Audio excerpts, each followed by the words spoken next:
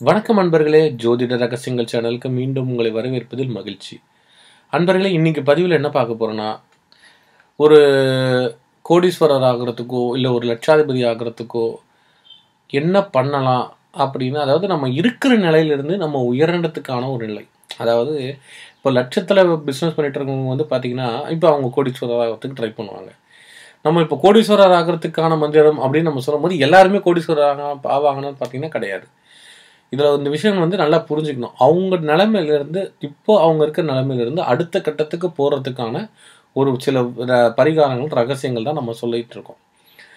ஏன்னா ஒவ்வொருத்தரும் பிறக்கும் போது ஒரே டைமில் தான் எல்லா இடத்துலையும் பிறப்பு நிகழ்து இல்லையா? இப்போ வந்து சில பேர் வந்து ஒரு 7 வயசு ஏழை குடும்பத்தில் பிறந்திருக்கலாம். ஒருத்தர் வந்து ரொம்ப பணக்கார குடும்பத்தில் பிறந்திருப்பாருங்க. இப்போ வந்து இந்த பரிகாரத்தை வந்து இப்போ இவங்களும் செய்கிறாங்க, அவங்களும் செய்கிறாங்கன்னா அவருக்கு வந்து அந்த டக்குன்னு கோடீஸ்வரர் ஆகிறதுக்கான வாய்ப்பு பணக்காரருக்கு இருக்கும். ஏன்னா அவர் இப்போ ஆல்ரெடி லட்சத்தில் இருக்கார். அதனால் அவருக்கு வந்து அது கோடிக்கு வரும். இப்போ ஏழ்மையில் இருக்கிறதுக்கு இப்போ அவர் வந்து லட்சத்துக்கு போகிறதுக்கு ஒரு வாய்ப்பு இருக்கும். ஸோ அந்த சமயம் வந்து இது வந்து நம்ம கோடீஸ்வரர் ஆகலை அப்படின்னு மாதிரி ஒரு லாஜிக் இருக்கக்கூடாது.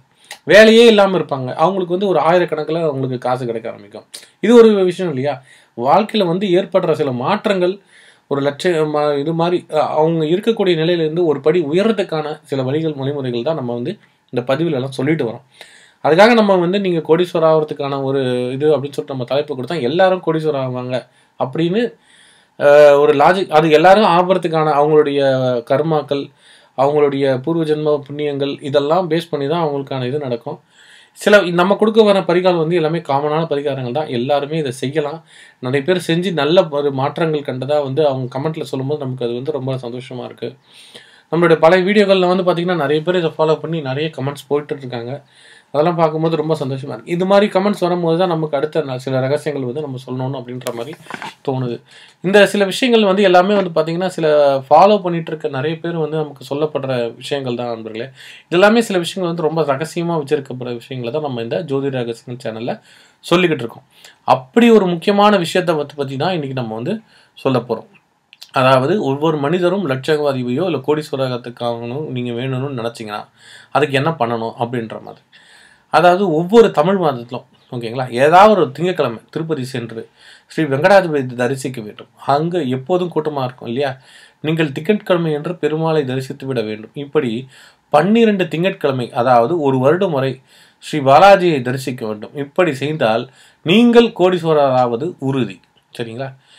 நீங்கள் வந்து உடனே அது வந்து சில பேர் வந்து அது வெங்கடாஜலபதி இல்லை, அது முருகர், அது வந்து ஒரு புத்தர், அது வந்து வேற ஒரு ஜெயினிசம் அப்படின்ற மாதிரிலாம் சொல்லுவாங்க.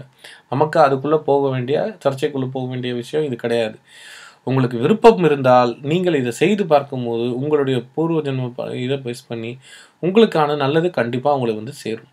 இங்கே வந்து விதாண்டவாதம் பேசியோ இல்லையோ எதுவோ வந்து நமக்கு வந்து எதுவும் ஆக போகிறது கிடையாது. இதில் உங்களுக்கு விருப்பம் இருந்தால் நீங்கள் தாராளமாக இந்த பரிகாரத்தை செய்யும் போது உங்களுக்கான பயன் கண்டிப்பாக உங்களை வந்து அடைஞ்சே தீரும்.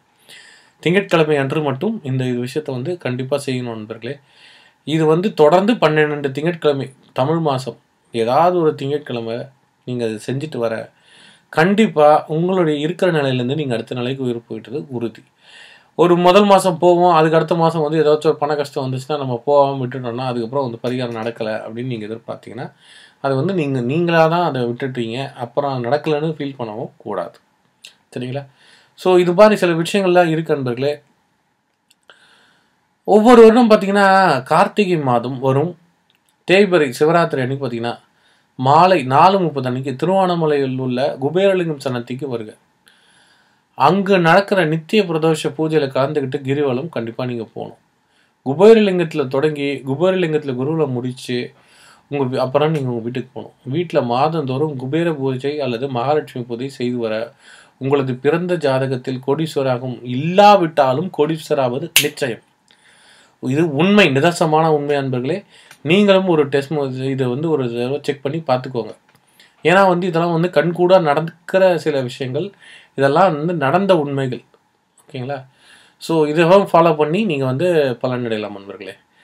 நன்றி, வணக்கம். அடுத்த பதிவில் வேறொரு ரகசியத்தோட கோடீஸ்வரர் லட்சாதிபதி ஆகிறதுக்கு அப்புறம் பணம் நிறைய ஈர்க்கிறதுக்கான சில ரகசியங்கள் வந்து உங்களுக்கு சொல்லப்பட்டு காத்துக்கிட்டு இருக்கு.